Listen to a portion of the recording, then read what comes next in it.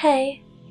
It takes hours to create a video, so please consider liking our videos and subscribing to our channel so that you cannot miss any update from us. Now let's begin!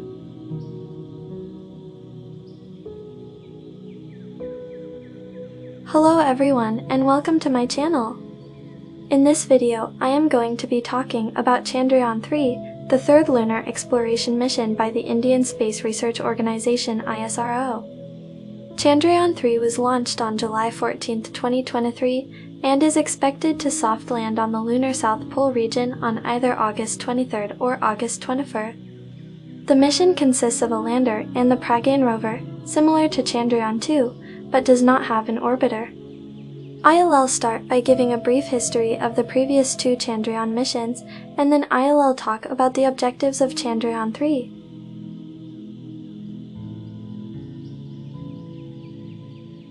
Chandrayaan-1 was launched on October 20, 2008, and it operated for 312 days. The spacecraft was a lunar orbiter, and it carried 11 scientific instruments. The main objectives of Chandrayaan-1 were to study the lunar surface and its composition, search for water ice on the moon, map the moon's magnetic field. Chandrayaan-1 was a major success, and it achieved all of its scientific objectives. Chandrayaan-2 was launched on July 20, 2019, and it consisted of an orbiter, a lander, and a rover.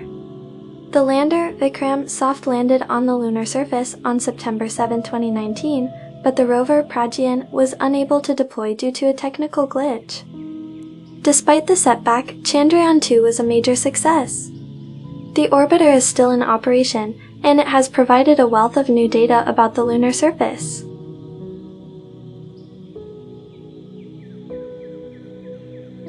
Now, it's time to talk about objectives of Chandrayaan-3. The main objectives of Chandrayaan-3 are to demonstrate the end-to-end capability of soft landing on the lunar surface, deploy the Pragyan rover to conduct in situ chemical analysis of the lunar surface, study the lunar South Pole region, which is thought to be rich in water ice, develop and demonstrate new technologies required for interplanetary missions. Chandrayaan-3 is a significant mission for India, as it will be the first time that the country has soft-landed a spacecraft on the lunar surface in 2 attempts. The mission is also expected to make significant scientific contributions by providing new insights into the lunar surface and its history. I hope you enjoyed this video on Chandrayaan-3. If you have any questions, please leave them in the comments below.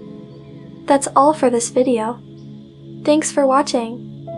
If you enjoyed this video, please subscribe to my channel and hit the like button.